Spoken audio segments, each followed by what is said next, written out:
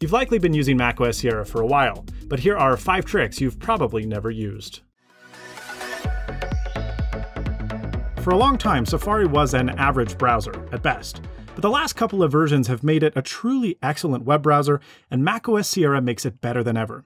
Now, power users of Safari have known that in the past, if you accidentally closed a tab, it could be easily recovered by pressing Shift-Command-T.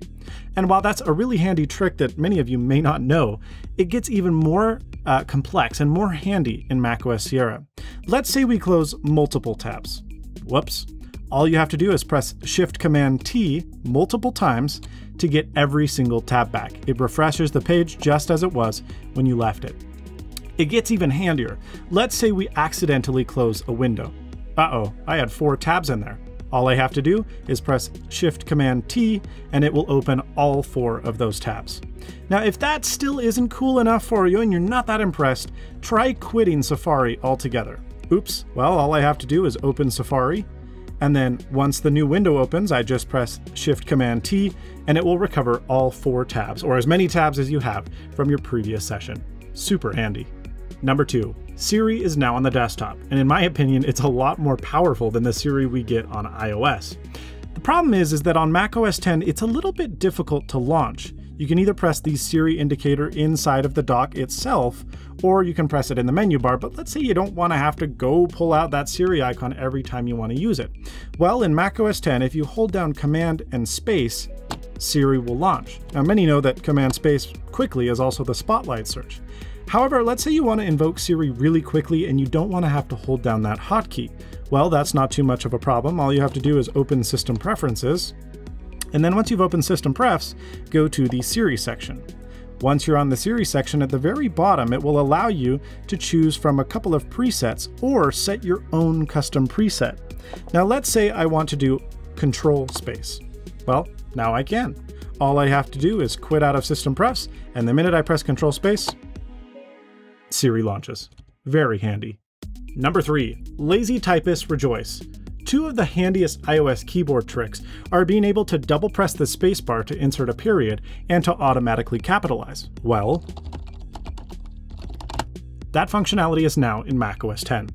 All you have to do is open System Preferences, navigate to Keyboard, and then click the tab that says Text.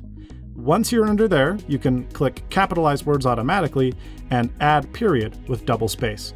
And if you have it enabled, you should probably disable Correct Spelling Automatically. It is literally the most annoying thing ever. Number 4, I am a huge Google Docs fan, if anything because multiple people can collaborate on the same document. Now, Apple has added that into the iWork suite, but let's be honest, most people don't have or use iWork on their machines or on their iPhones. Everyone, pretty much though, uses Notes. And now you can also collaborate using Notes.app. All you have to do is on a note that you want to share, click this little person plus icon. And that allows you to share, not just for viewing, but also for editing with anyone. You can also share it, for example, to Twitter, and that will allow everyone to view the note, but not edit it. It's a really great way to not only collaborate, but show what you're working on an easy scale.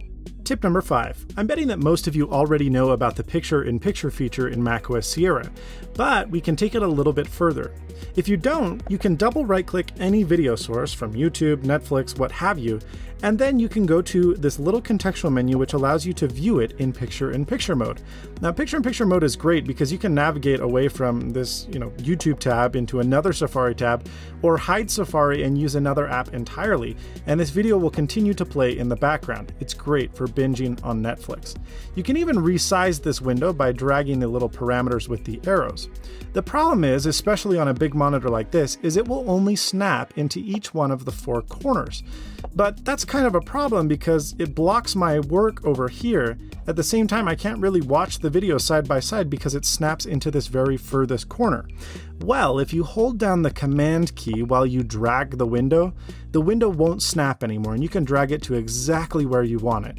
And it's great because then you can do both. You can watch your show on the side and work right alongside it. So that's it. Hopefully you are more of a pro with macOS Sierra than you were a couple minutes ago.